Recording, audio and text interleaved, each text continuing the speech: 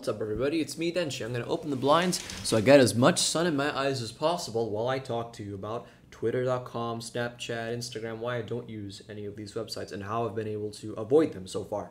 So a lot of people, you go on their YouTube channel, right, and they always have a little link that says, you know, the blue little bird says Twitter, or one which says Instagram, whatnot. I don't have that. Why?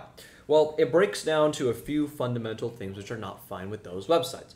So the big one most people tend to talk about is this ever elusive recommendation algorithm. So most websites, you go on it, right, and you're meant to be showing like user posts, right? You're meant to be seeing all these posts by users which are being displayed to you by an algorithm, a system which supposedly should show you quote unquote relevant posts.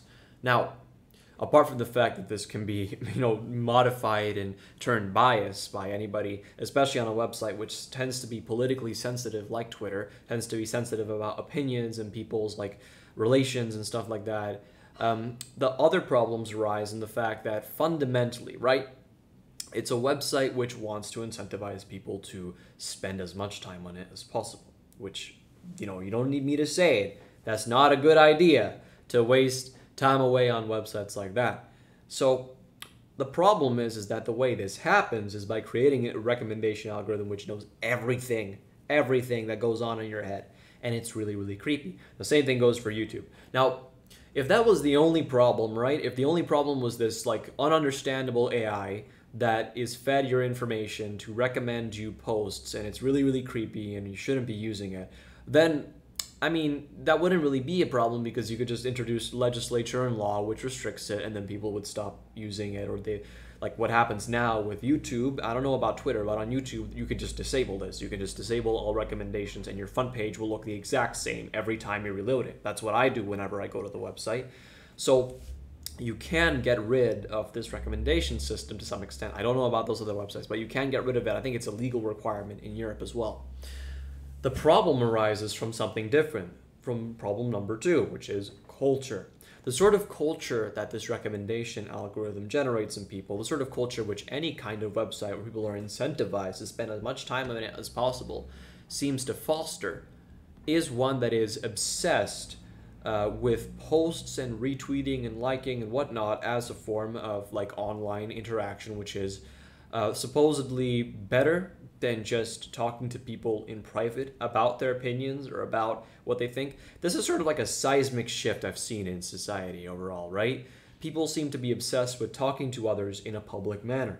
So let's say, you went up to somebody, you were like, dude, that's like the worst thing you've ever said ever, like in private, in somebody's room. Like, you should not have said that at the dinner table. You shouldn't have said this. This is a bad opinion. This is why I think this is a disrespectful thing to do. And you have a private discussion with them about why it's bad. That's what most people normally will do when somebody does something bad. The Twitter user is different. The Twitter user wants this to be public, a public outcry. And that's what Twitter is, right? You reply and have chains of replies and likes and retweets and whatnot that make what would otherwise be quite private conversation public. And yeah, people often use it as a means of expose.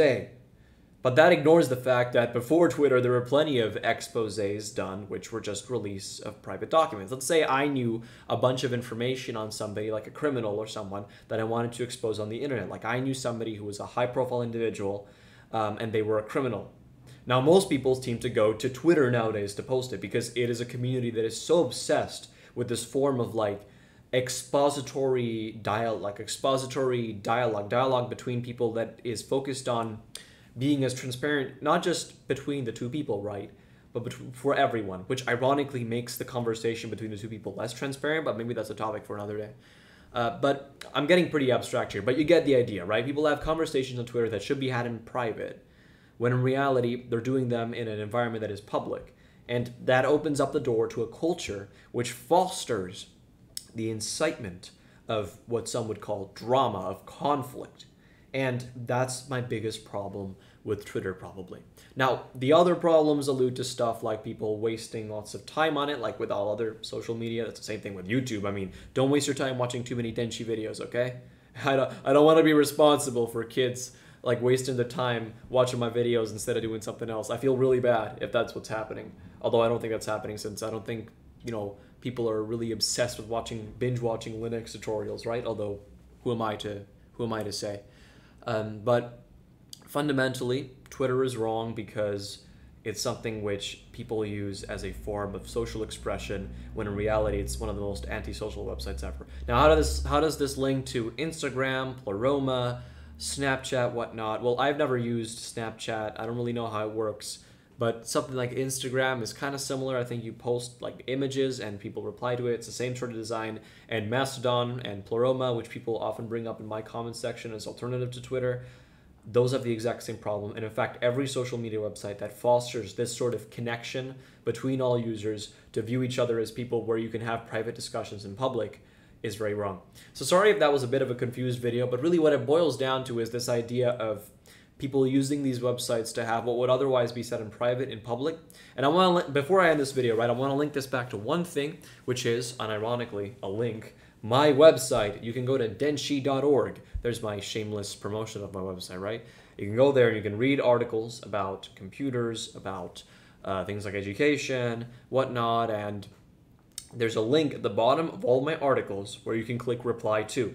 When you click the reply to, you can write me a letter, you can write me an email that explains your opinions on my article, and I will reply to all those emails. I reply to every single one, and I plan on replying to every single one in the future. So if you watch this video till the end, that's your reward. You get to send me a free email. All emails are free. But, you know, that's why I don't use Twitter. Simple as that. Goodbye.